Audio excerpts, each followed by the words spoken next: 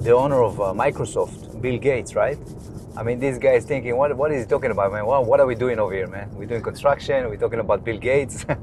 I mean, yeah, but it's interesting. So actually, we don't have a script, right? It's just like basically pure improvisation. And that's what we do. We improvise. We improvise the shot. We improvise, basically when I know I'm going to shoot that day. I mean, I'm writing a book, right? So I'm a writer and I constantly think about stuff, right? So, because I'm passionate, I'm jokingly saying my secret passion is, self-development. That's what I love. I love self-development, and I think psychology, that's what really going to get you to the next level. It's not about like how good you are at what you do. It's about the psychology, how you see what you do. Like you can be a diesel mechanic and become a millionaire, right? It's not about what you do. It's how you see what you do, how you capture your environment. So going to Bill Gates again, somebody asked, kind of based on that debate, why Microsoft want to get into electric cars, right? And that's the same answer. My answer is why not? Why not, man? If you have the power, if you can create more jobs, if you have the potential to do something, right?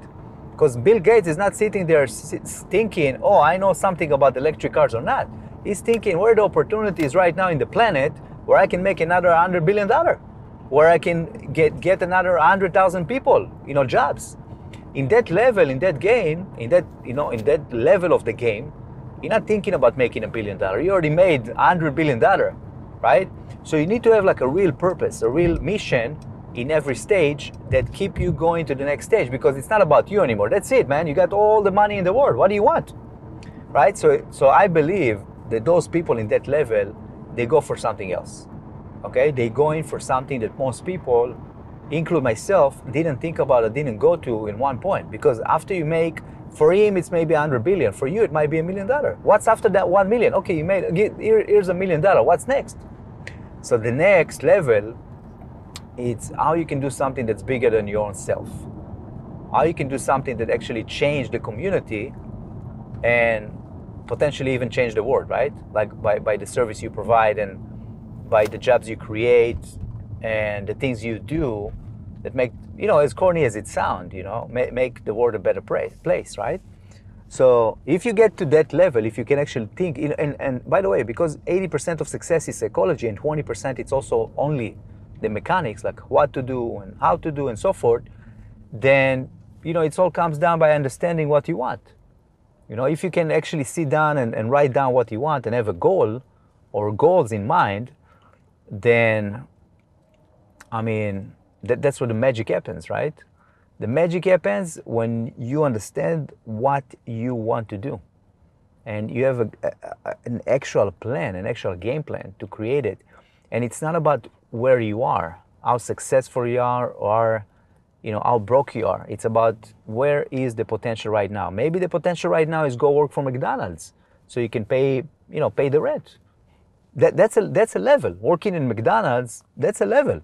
It's not it's not about bad or good or bad. Some people say, hey, working in McDonald's is not good. No, it's better than anything. It's better than nothing. Working in McDonald's, it's still something. It's still going to pay you something, right? Maybe you're not going to become a millionaire, right? But it's a level. And then you think about, okay, the next level, right? So it's always about where is your current skill to match your potential, how you can get to the next level. So people like, okay, I want to be a billionaire. Okay, what should I do? Okay, what do I know how to do right now? So how can I maximize my potential in my industry? So I was thinking about it, right? And that's how Bill Gates thinks, right? He thinks about maximize. He's got 100 billion. What is the potential in what he does? What type of resource he's got, what type of skills he's got. He's thinking, okay, I got all those 100,000 employees. Boom, let's get into the business of gaming, right? So Microsoft got into the business of doing, people don't even maybe realize that, but PlayStation, right? Microsoft is the owner of Xbox, right? They got into gaming. What Microsoft, creator of the Windows software, what they got to do with gaming? You see what I'm saying? Why? Because gaming is a $1 billion industry. That's why. Why not? You see what I'm saying? I'm saying, why not? You get it? Why not, man? You know, you got $1 billion. Let's make another $100 billion. So when I say before, if you go backward, I say that potentially the clock is ticking. Potentially we're not going to have, maybe in the future, you're not going to be able to see those tycoons have so much power abilities, which means they potentially going to limit the American dreams. Maybe they're going to say, okay, you cannot do more than 100, you cannot be worth more than a certain extent. You cannot have that much power that you can control that industry and that industry and that industry. I mean, you know, those companies, those tech giants, as a few companies got more money than the country, you know?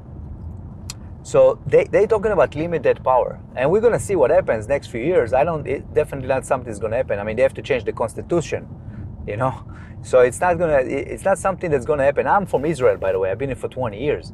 So if I know a little bit about those type of things, you know, as a foreigner, as somebody that came from a different country, then trust me, there is people that know better than me about those things, right? But if I'm hearing about it, right, and I'm just like listening a little bit, then there is so many things that nobody knows yet, I guess, in that environment, right? That we don't know what's the future plan, right? We don't know what's going on, basically, right? We just like hardworking people living our day-to-day life, trying to make it, you know, trying to go after the American dream. That's really the bottom line.